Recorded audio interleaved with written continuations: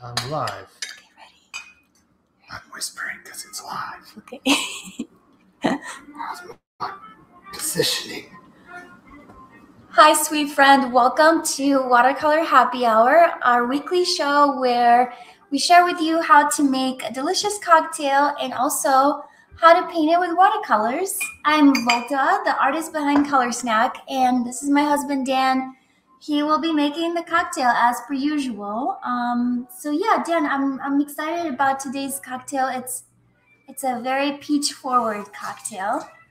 Hopefully, you guys are enjoying in the peach season. Peach season started. It's time for peach pie. Yes, peach pie, peach everything, all the things. Cocktails.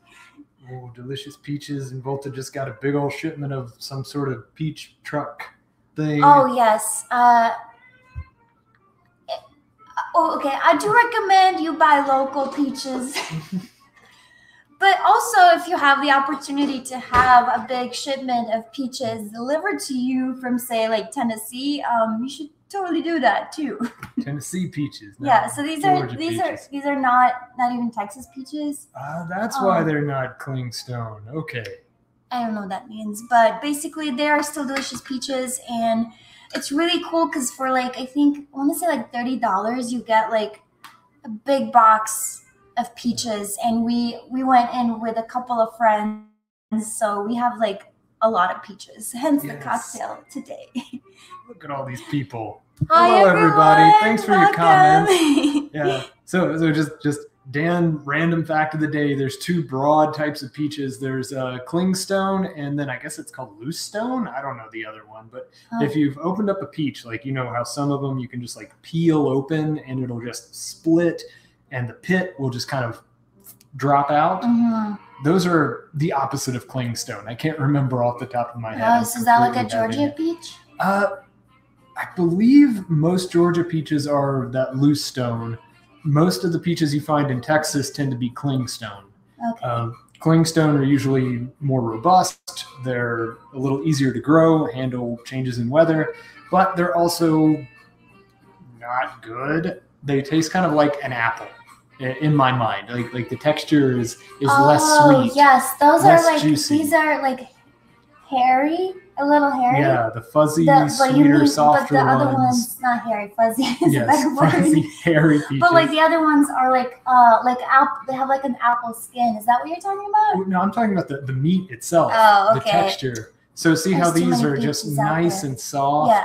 And they're really juicy, and you bite into them, and everything goes down your face. Yeah. Those are not Clingstone. Clingstone are the ones that are like crisp. So are you happy with these peaches? I am happy with these. Okay, well these peaches are from Tennessee, but yours don't have to be. I took the long way around to get to the point. These are good and juicy peaches, and if you're following this recipe and you happen to have Clingstone, you'll be able to tell because you won't be able to pull it out. Use 2 of them and add a little more syrup, because they won't be as juicy and they won't be as sweet.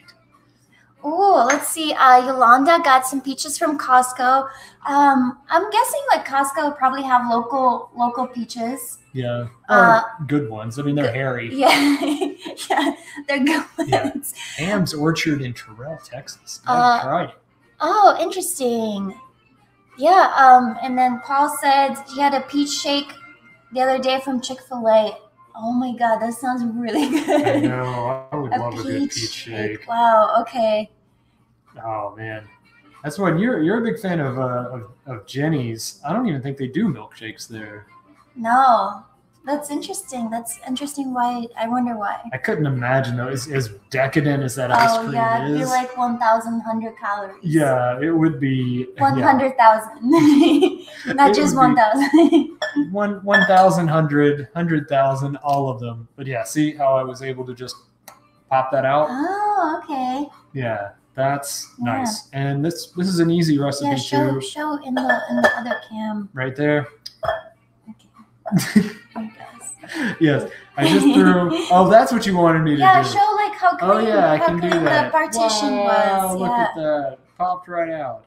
Yeah, I'm thinking I'm not a very good cameraman, I guess. Not an entertainer. But all right. So what you saw me do was just split that peach in half, and then I'm going to pull the pit out of the other side, and we're going to have something for our garnish in just a bit. I'm going to leave that rough stuff in because it'll help the peach hold together a bit. Also, it's pretty, and I have that in my watercolor painting. Yeah. Okay. Well, that's fine. Oh, so that's a perfect slice. Wow, look at that. Look at that glorious This is slice. like an iconic, like when you think of a peach slice, this is it. Okay. I'm glad that you appreciate these things. So, all right. So we dropped a half a peach in there. We're going to stick a good thing of basil because this thing's going to muddle. This is a basil peach mezcal. Oh, tasty stuff. Oh my gosh. Hi, Angie. Shout out to Angie because it was thanks to her that I found out about the peach truck from Tennessee. Oh, well, yeah, thank you, so Angie. Thank you, Angie. Last year was when was the first time we got the peaches, and this year we did it again because it's like so fun to have a lot of peaches all at once. Wow. Well, thank you very much for that, Angie. I've been enjoying them, if nothing else. All right, so with that, you saw me pour roughly 3/4 of an ounce of simple syrup. These are pretty sweet, but we also are putting a fairly strong mezcal into it, so we want it to sweeten up. You'll see a lot of recipes that use mezcal or tequila using agave syrup. I don't like to do that often, especially when you want something to be peach and herb forward and have everything else in it. It just kind of, like, agave just kind of overwhelms everything, in my opinion. There's a place for it, like in something like just a basic lime margarita. But we don't want to be basic. No, we do not want to be basic. And we want to taste peach, and we want to taste smoky mezcal. Yes. So we just muddle in that peach. You saw I didn't even have to make a syrup, just squish with the basil. I love cocktails like that where, like, I know it's like, it's not hard to make a syrup, but when you don't have to, it's like so much better. Yeah, I agree. Yeah, and now we're going to take mezcal. I'm using mezcal Vago, their elote version. I love this mezcal. Again, you'll see different labels on it. The new label is not as good, but the stuff inside it is the same. Mm-hmm. So, yeah, if you see the cool branding like this, grab one because it's not going to be around for long. I really like this brand. Yeah, it's really the new one looks nothing like it. It's love, comforting. Yes, I love a bottle that is just like confident in what it is. Yeah. Like, don't mess around. Don't be frou-frou on your stuff. Like, just respect what's in it. Yeah. Boom. I mean, like, if someone were to put a watercolor illustration on this bottle, it would only enhance it, but I understand what you're saying. Yes, particularly if it was one from Color Snack. Uh-huh. Yes. Episode sponsored by Color Snack. Yeah. All right. Yeah, so we put 1.5 ounces of mezcal in it, and we're going to do 1/2 ounce of amaro nonino. If you don't have amaro nonino, you can use any other orange forward liqueur, like triple sec, Cointreau, Grand Marnier, dry curacao, any of those that are orangey. Mm-hmm. But I like amaro nonino and mezcal and lemon combo, peach and lemon combo, just because this has kind of more of an herby note to it and is a little less sweet. But to each their own. But we're only using 1/2 Let's ounce see. anyway. Angie said she uses agave in her chia seed pudding. There you go. Oh, that's a great idea. I love chia seed puddings. I feel like we should make a chia seed cocktail sometime. Volta does like your chia seeds. Yeah, they're so tasty. Okay. And Color Snack mezcal. Paul said peach hero. Peach hero. Yeah, and I'm not using super juice this time because I ran out, and you ran out of super juice. I really wanted to have like a whole episode on making it, but I got caught up in a project and I was working. It's okay, next time. Sometime soon we'll do the freaking super juice episode. We'll do it next week because the cocktail / slushy type of thing is going to be like a snow cone kind of situation. It's going to be very simple. So you can talk about super juice next week. So you guys be sure to tune in because super juice will save you when you're out of lemons. Yeah. But when you're out of super juice, lemons will save you. Yeah. So it like works both ways. Look at this. I just used half a lemon for half an ounce. If I had used this lemon for super juice, I would have like 6 ounces. Oh wow, 6 ounces. I have so much lemon. It's So like, zero waste. so 5 ounces more than what you have. I know. Yeah. Ridiculous. Okay, juice. There's all my things. Now I'm just gonna pour the water off of that ice that has been sitting there for a while, so we don't water down our cocktail. Pour it in the shaker. 2 taps,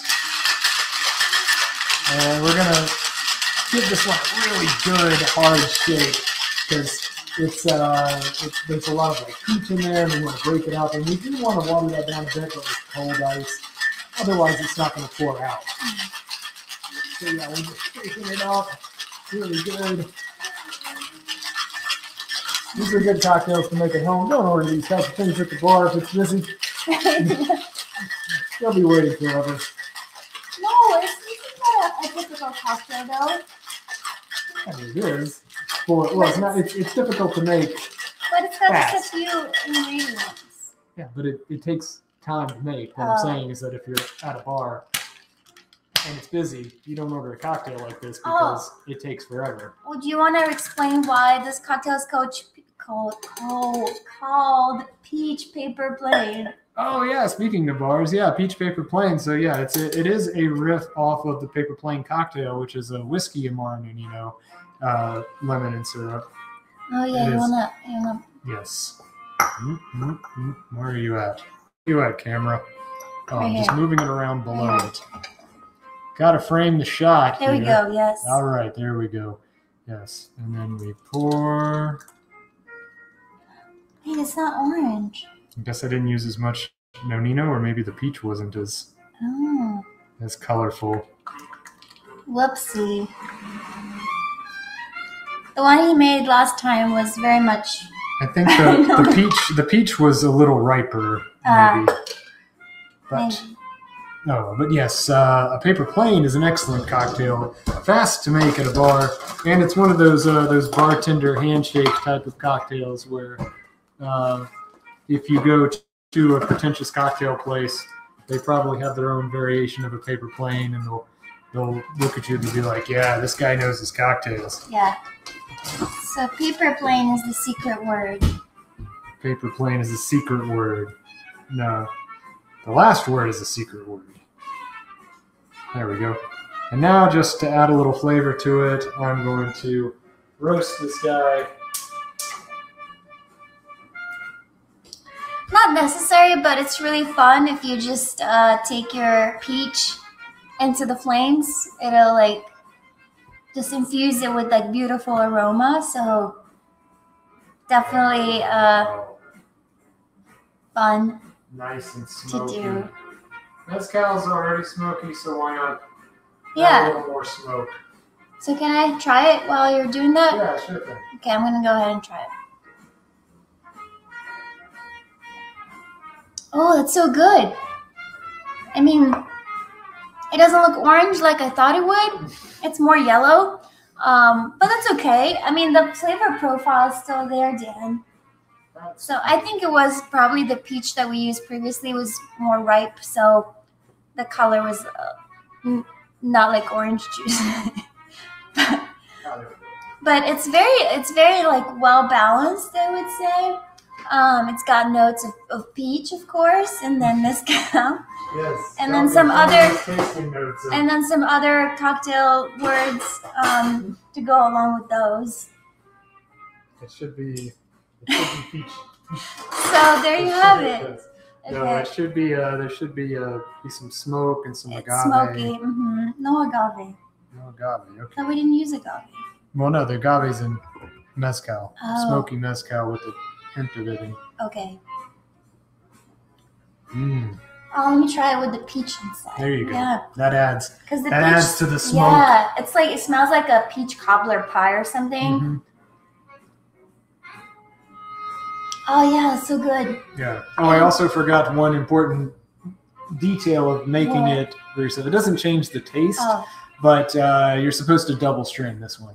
I didn't have my second strainer Oh, out. I actually don't mind it. Like, yeah, some people can. You can see this like peach goop on top of it. Pulp. That's why you double strain. Yeah, it's pulp. Yeah, it's peach fine. pulp. Yeah, it's peach pulp, but it looks a little gross. No, it doesn't. It looks fine. It doesn't look clean and pristine. Yeah, but David, I will paint it orange because that's what I committed to prior to this. Yes. That is good though. Yeah. All right. It's delicious. See somebody commenting peach pudding. I like peach pudding. Oh, let's make some peach pudding. Made it orange. Yes, peachy. Awesome. All right. Can you add me to the stream? Yes, we do. Oh yeah. Some comments on our jazz. Thank you, Paul. Yes, you can see our playlist on YouTube Music, right? Yeah, it's called Watercolor Happy Hour. Watercolor Happy Hour. We try to update it regularly with whatever fun jazz. No, that is not the one that I want. I want to add this to stream. That becomes primary. Then I switch to... I remove my phone from the stream. Ah! I am a tech genius.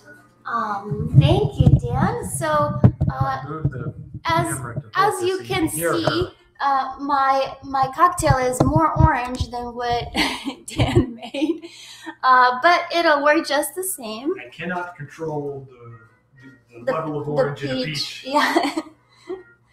All right, so we'll start by sketching out this glass, and you'll notice that it's kind of like it's one of those. I would say it's a unique glass.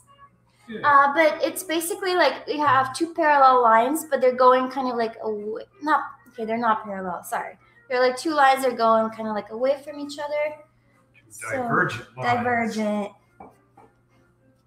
Oh, I forgot to talk about the nice copito that I had. I think I've talked about them before. Yeah. You should paint a copito. Copita? Copita, that's right. Yeah. Yes. Sorry about my poor use of Spanish. But yeah, the traditional tasting glass for mezcal. Much better. All right, so I got my two lines, and then at the bottom here, I'm going to connect it with a curve, and then at the top, I'm going to sketch like a very narrow type of oval shape. And then we've got the stem, and that's two lines that kind of like point outwards like this. And then we'll have another oval shape here for the base.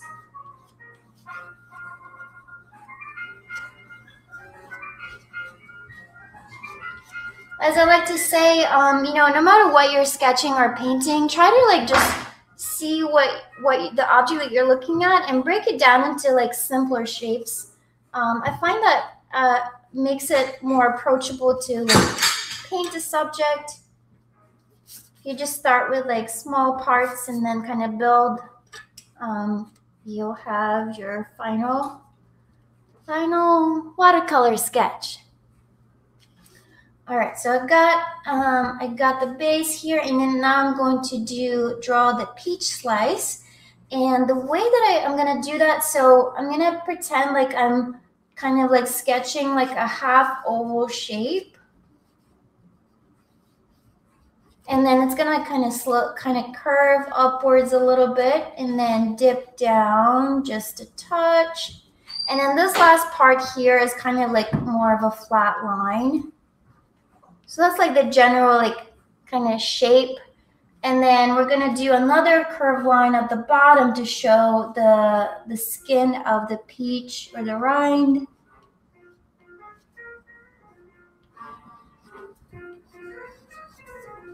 Like this, and now I'm gonna erase a few of these extra lines that I have.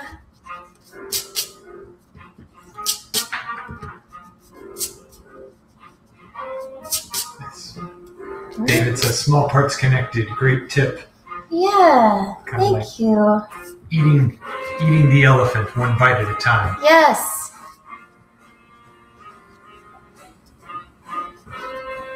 All right, so we have our peach shape. again, it's just a series of like two like curved lines, and then you have a rounder part here that kind of dips down a little bit. I'm also going to add one more oval shape kind of a little bit below here, just to show like the surface part of the cocktail that you can see from this angle. And our sketch is ready to paint.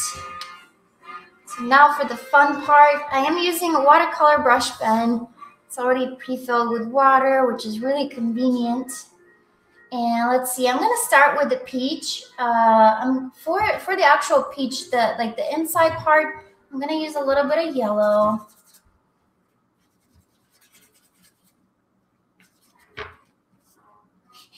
So I'm just painting that directly inside of the shape here.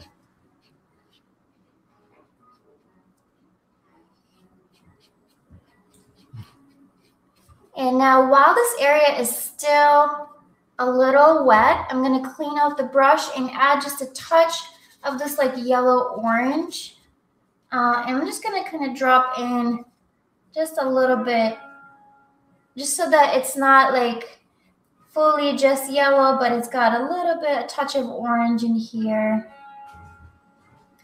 And then here at the very top, I want to add just like a little bit of like a deeper or like a reddish orange.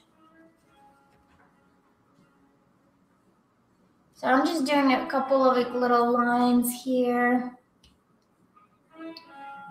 And you'll notice that once you do that, so the colors they're gonna start to bleed into each other. And that's totally okay. Like this is part of like a peach slice, kind of looks like that, you know, has those like kind of like nice transitions of colors. So I just encourage you to like try it out, because it's so fun to see how these colors kind of play with each other. Volta, you got a question. Which brush pen do you use? Oh, great question. Thank you. I use a Pentel brush pen. Any type of brand will really work, and you can find them at Michael's or your local craft store or like Amazon. I prefer these from the ones that I've used over the years, just because they seem to be a little bit more sturdier. So, but really, I'm not trying like all the brands out there. I just know they're a lot more common now. So definitely like get yourself some, because these are great to like paint on location. If you're out having brunch, painting a cocktail, like you can just pack some of these bad boys and like start painting. Didn't you used to have some type of brush pen and palette collection on your site? I don't know if you still do that. Oh, like my favorite supplies? Yeah.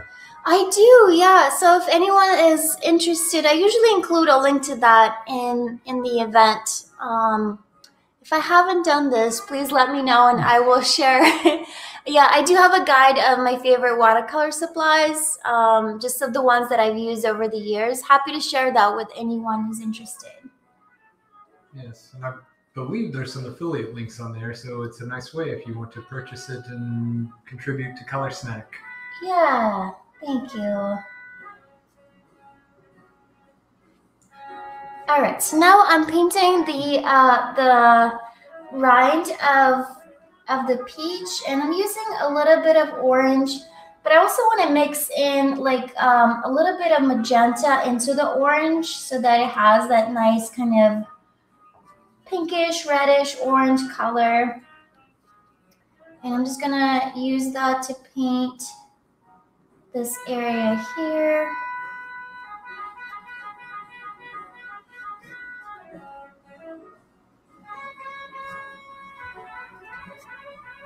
All right, so we got our slice here, and I tried to leave like a little bit of a unpainted like blank space here to show the glass rim.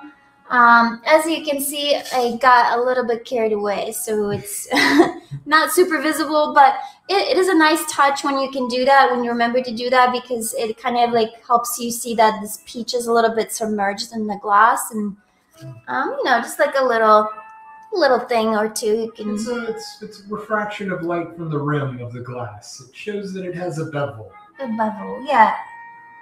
Totally intentional. Yes, absolutely. All right, so now for the actual drink, I am going to use some orange, Dan. So I'm going to use this orange color. What?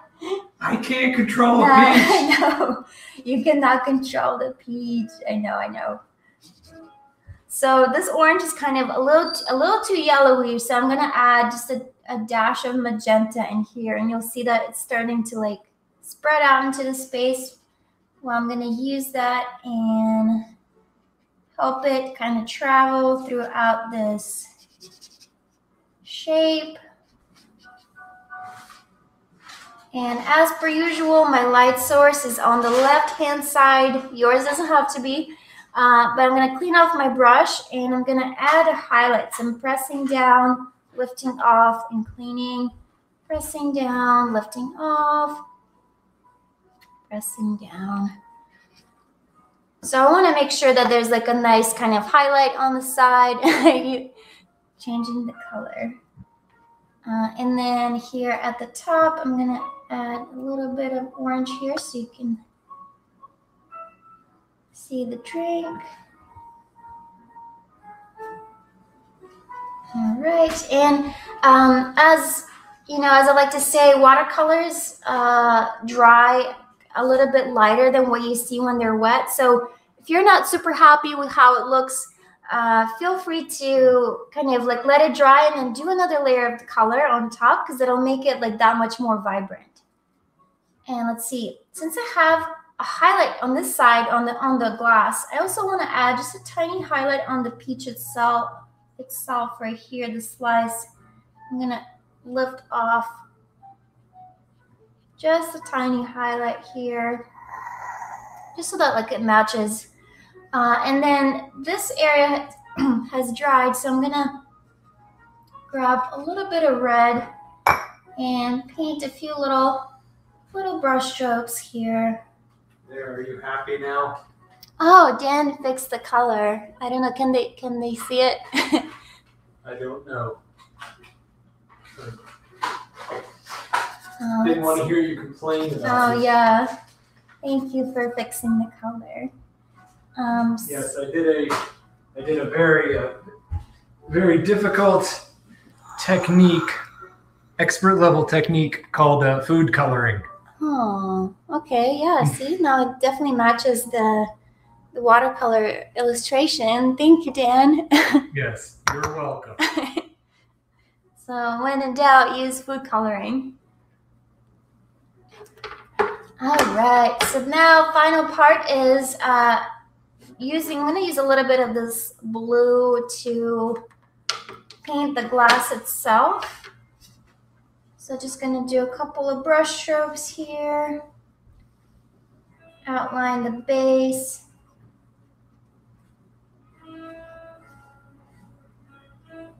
Now I'm going to clean off the brush, and I want to just soften these lines with a clean brush pen. So that kind of helps give it a little bit of dimension and some shading. And I think we're pretty much done here. I guess we could add a quick cast shadow. So I'm going to use a little bit of Payne's Gray. And I'm going to paint that on the opposite. So the light source is coming from this direction. The cast shadow is going to be on the opposite side. So it's going to kind of start here at the bottom and just come off to the side just a little bit. Again, I'm going to clean off my brush and soften these lines just so that it looks more diffused, like a real shadow. So this is another little touch that you can do, very quick technique, but it'll instantly just like make your illustration pop off the page. So yeah, I think it's fun to do. Very nice. Gives that depth. Yeah. All right. Well, I think we have it. Yeah, I don't know if she's still on, but I noticed that Yolanda has a new acronym, a new symbol, ARM, at the end of her name. I haven't seen that before. I'm not familiar with that. I'm not sure. Oh, there she is. Yolanda, what does ARM stand for? I see that on your LinkedIn profile. And thank you, David. It is a nice shadow. Oh, thank you so much. Thank you, everyone, for joining us. I hope you give this cocktail a try. Definitely have some peaches because they're good and delicious. Oh, thank you. Associate in Risk Management. Ooh, that's a cool one. All right, I'll have to look up that title. Risk management is very difficult. Yeah, wow. I've been involved in the past 2 months, even though I'm in data science. I've been doing a lot of data governance recommendations on how you can actually get data science to not make stupid mistakes. So, that's very important. The two go hand in hand. Yeah. If your data is bad, data scientists tend to make dumb assumptions off of it. Yeah, so a very important job. Yes. To manage that risk. Yes, yes. Well, risk can be anything. So I'm just thinking of my own little world, my own bubble of risk. There's lots of other ones. So it's good that there's people like Yolanda out there managing it. Yes. Because we don't think. The unknown unknowns. That's where problems come from. Okay, I'm sorry. This is interesting to me, Volta. Yeah, no, I know. I can see your face I'm hungry. It's 7:30. I am hungry. I don't care about business. I do care. Thank you everyone so much for joining us. I'm really excited about next week's episode. I found a way to make a snow cone at home and it's gonna blow your mind. I mean, it's so easy, your cat can do it. It's that easy. So definitely tune in next week. Otherwise, I hope you have a wonderful rest of your week and I hope you got some peaches in the near future. Yes. Thank you so much for joining us. Thanks, everyone. Bye. Bye.